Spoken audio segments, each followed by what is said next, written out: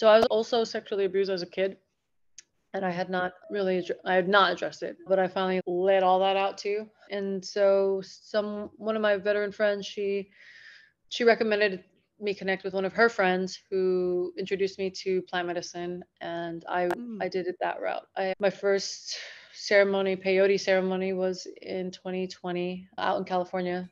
Yeah, I was starting talk therapy then a little bit. I was shopping around for therapists, but not really connecting with anyone that I do it every week, but I just didn't feel like I was making much progress.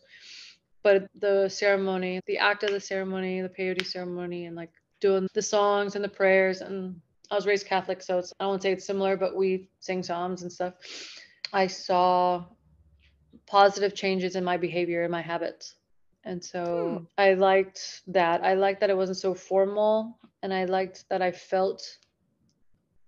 just felt like this burden or this weight was lifted at the end of ceremony. And so I kept going, and I kept feeling better. And I finally found a talk therapist that I could connect with. And I did a ketamine treatment with her, like a couple sessions with her. And then I was introduced to psilocybin after